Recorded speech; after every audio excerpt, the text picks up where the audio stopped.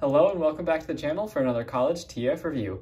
Today we're taking a look at a release that I've been awaiting for a long time as a big fan of the Mandalorian, and that is the vintage collection, the Dark Trooper. And these guys definitely look sick, and I think he definitely impresses. There are a few things that I don't like about him, but overall, awesome figure. I picked mine over at All Time Toy Store. Check out the link in the description below to get yours. And for more awesome, great Star Wars action figures and Transformers and all that. And we'll get into some interesting comparisons here today. As you might notice, that price tag on these guys is pretty steep everywhere, being a deluxe set. And we'll get into some comparisons to see if it's worth picking up for your collection. So to start off, let's take a look at the box. And it looks pretty cool, cool artwork on there. You can see it comes with one of these cells, recharging cells that we see in the show. Nice little picture here, a little bubble that shows the Dark Trooper flying, holding his gun, and you can see those blast effects pegged into his feet. Nice vintage kind of styling. Cool action pose of him there, and you can see he comes with alternate hands, so you can get up in a punching pose. And this is just a picture showing everything that the figure comes with. And more artwork just staring you down on that side. And then of course he does come with instructions, just like a lot of the vintage Kenner sets. Very cool to have the guns in, different hands, and assembly of the box. And yes, you can in fact put several boxes together. And we'll get into that in a little bit. I don't actually have several figures here to do that comparison, but I think I see how it works, so that's pretty cool. Though my only complaint with the packaging would be the fact that you can't actually see said figure when you go to pick them up. So, you know, no bubble, but I am actually overall a fan of these deluxe class figures with the exception of the price tag. So for the same price as this guy, you could also get, actually for a few dollars cheaper, you could get Hot Rod, Studio Series Hot Rod. And just, you can see in terms of overall plastic, yes, this guy comes with a recharging station thing, but you know, they both come with a gun. And Hot Rod is a lot bigger and transforms and has like 10 times the joints. So, you know, it's just a matter of, I mean, if you're a Star Wars fan, if you're a Mandalorian fan, I would say this is definitely a must pick up to purchase. But if you're a, you know, Transformers and Star Wars fan, you had to choose one, I would say go with Hot Rod. Unless you're a true diehard Mandalorian fan, which I am, so I definitely had to pick this guy up. With that being said, let's get into the figure himself. So first, let's just take a look at his chamber. It is cool. I would have liked if these were transparent plastic because he does have some cool light piping. You can kind of see it glowing in the background there. That looks really awesome, and it would have been cool if these little red panels mimic that effect, but that's all right. These panels are symmetric on each side. It doesn't really matter which one you put on which side. You do have these little recharging plug things. They don't actually plug into the figure, which is more convenient, I would say. So that's cool detail. And you do have to peg them in, and they are kind of keyed, so they only go in one way, which is useful. You can see the other side. And I don't yet have multiple of these. I would like to get at least 3 more, but you can kind of see that the way these are designed on the side, you see this one, on this side it tabs in up here and down here, and then on the other side it clips over these parts, and that's so if you get another one, you just take this panel off and then of the other piece that you're going to attach, and it should just attach in. So you have one piece that only has one wall on it, and it should be able to attach it into either side. So then you could mimic that wall effect, which we see here on the box right in the background in the show, where there's just tons of these lined up inside of Gideon's Architon's light cruiser. Or his is a modified heavy Architon's light cruiser, I guess. But so this is the little charging port, cool sculpting, not much to it, but that is that. And you can, of course, set the figure inside, and those little ports, we'll show that a little bit later, but the ports do like overlap, so that is pretty cool. And here is the Dark Trooper. He definitely looks pretty awesome. I really like that light piping. You can see if I block it, there, now his eyes are glowing with the light coming through. And that does look pretty cool. And I know that wasn't a feature on that special pack that came with Mando, Moff Gideon, and the damaged Dark Trooper, so I think that actually is a pretty cool upgrade. And you can see that little red piping there, which has long been a feature on lots of Transformers, and I like it a lot on robots in general, so I think it's a cool touch. And this guy is just packed with details. Let's take off his gun, take a look at that. Oops. Very nice blaster, not your standard Stormtrooper blaster. It is a Dark Trooper blaster. Looks pretty cool. Pretty cool detail. No paint on it, just too bad. I think for a deluxe set, they should have done like some sort of like little scuffing or something on the end. And that does tab into his thigh here. You can see this little slot there, and there's the peg, and it does slot in very easily, very securely. It is a fairly flexible plastic, so it is pretty durable. So you can still like get him kicking and don't have to worry about it like popping off or anything. So that is a nice accessory. Then of course, let's take a look now. The Dark Trooper knows all his glory without his weapon. It's still quite a formidable enemy without a weapon, as we see in Season 2. And maybe Season 3, I have yet to watch it, so we will see, but very cool. Nice red dots there. Overall, he doesn't have that much paint. He's got some silver. Looks pretty good. A little bit splotchy in my opinion, but pretty good.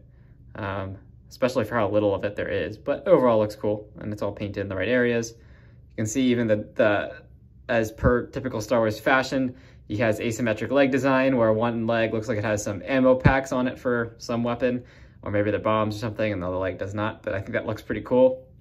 And then I really like his abdominal detailing, all those pistons in there. And it does look pretty cool, like when you crunch him around, nothing down here moves, but it almost like, it gives like an illusion that he has all those mechanical components moving, and the back is just as detailed as well. And you can kind of see even on the insides of the legs, they've detailed in there too.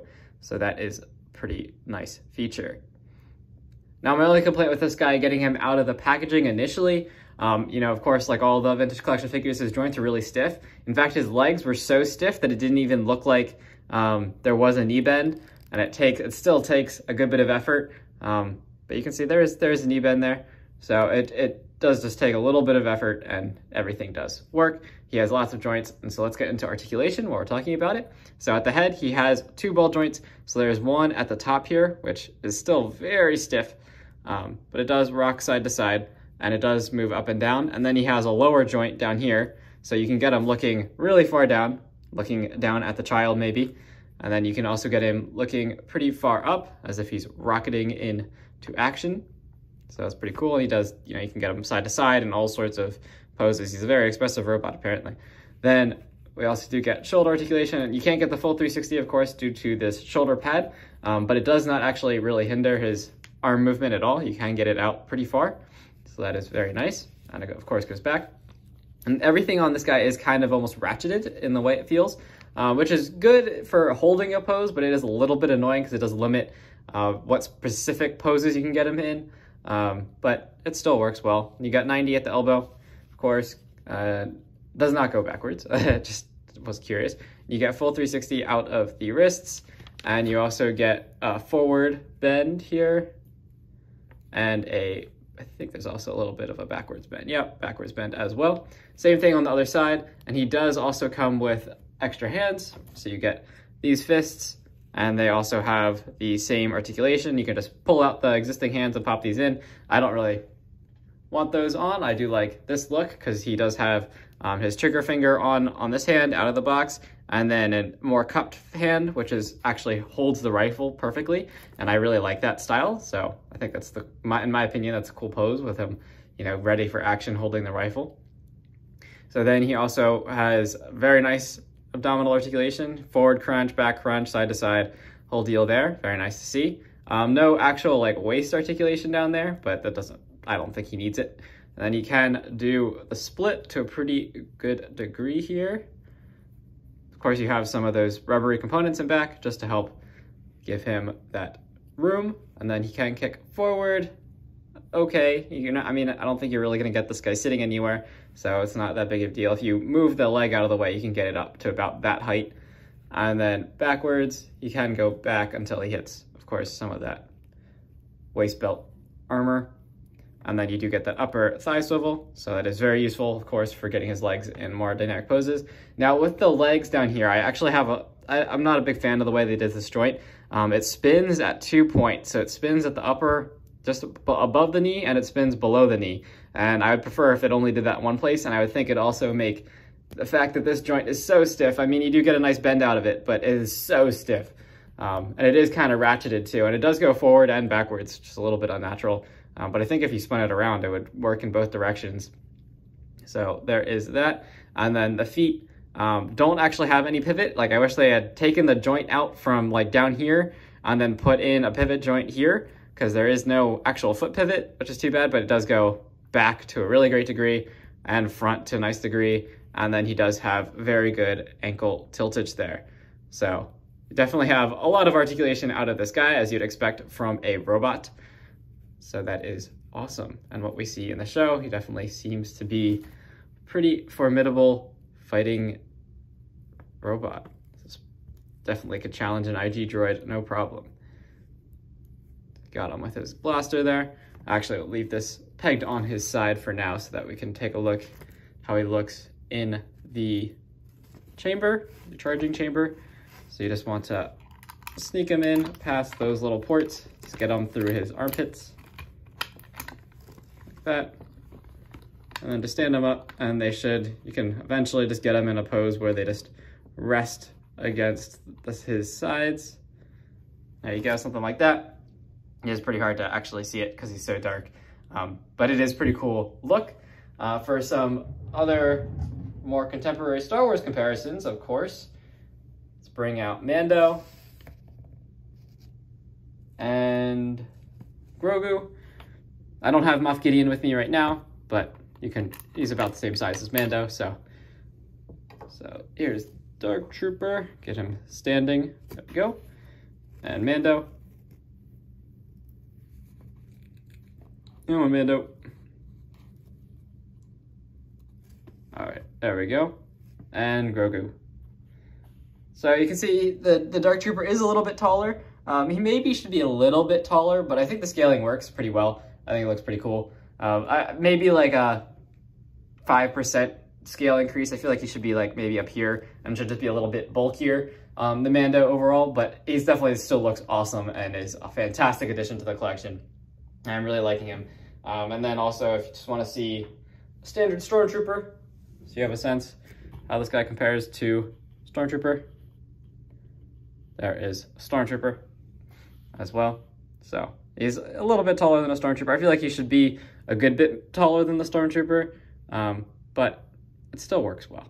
It still works well. And the detailing on him is phenomenal, so definitely give Hasbro props for this release. My only complaint, again, being he's more expensive than Hot Rod. And Hot Rod also, not only is he more plastic, pretty obviously, but then he comes with a display, like cardboard display inside of the packaging, and the packaging is a lot bigger. So, I mean, even just packaging costs, Hot Rod is more expensive.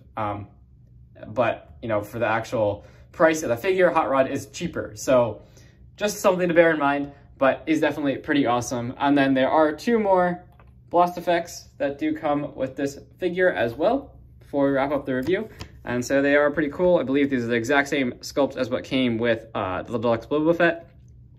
And those tab into, so he actually has 2 peg holes on his feet. He has the back one and the front one. I actually think, I'm not really sure what the purpose of the back one is, because I believe they're all, unless that is actually, okay, yeah, the back one is the stand hole. So the back peg hole is the stand hole, and then the more forward hole is, of course, for these blast effects, and they do tab in pretty securely.